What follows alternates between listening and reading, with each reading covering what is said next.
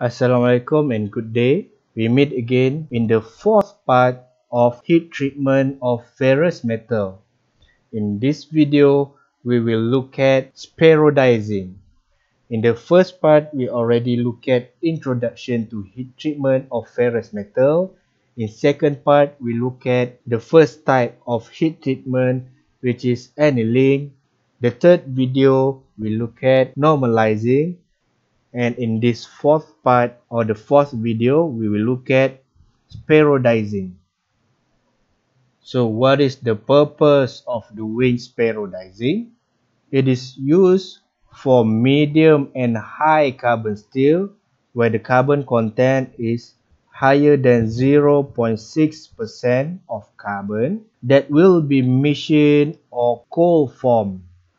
Medium and high carbon steel is hard to conveniently machine or plastically deform, even having a microstructure of coarse perlite, which is the softest microstructure in our TTT diagram.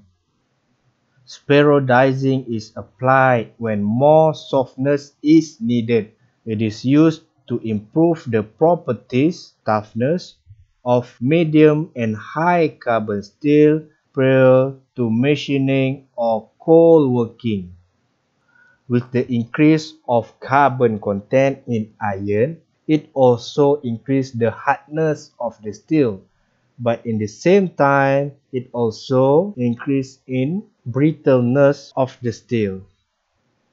The process on doing spheroidizing, the first step is heat the part to a temperature just below the eutectoid temperature or just below the line A1 at 727 degrees Celsius or at about 700 degrees Celsius in the cementite region for several hours, about 20 hours or more, and followed by slow cooling.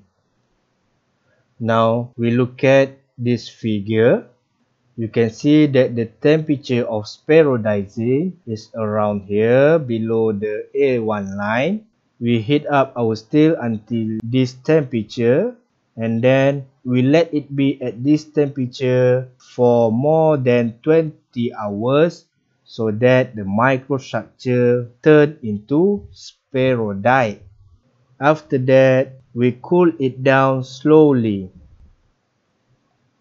So the microstructure produced after spheroidizing process is cementite transformed into soft globe or spheroid which disperse through the ferrite matrix.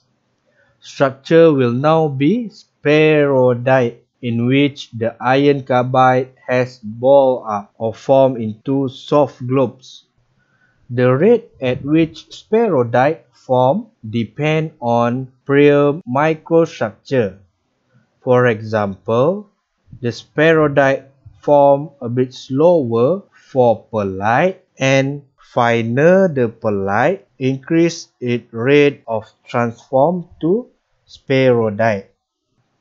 So the properties, it is result in more ductile material. It will improve machining in continuous operation such as lathe and screw machine. This spheroid acts as chip breaker to make it easy to machining process.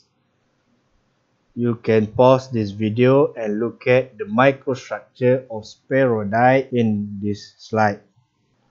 So the effect of treatment, fine perlite versus coarse perlite versus spheroidite.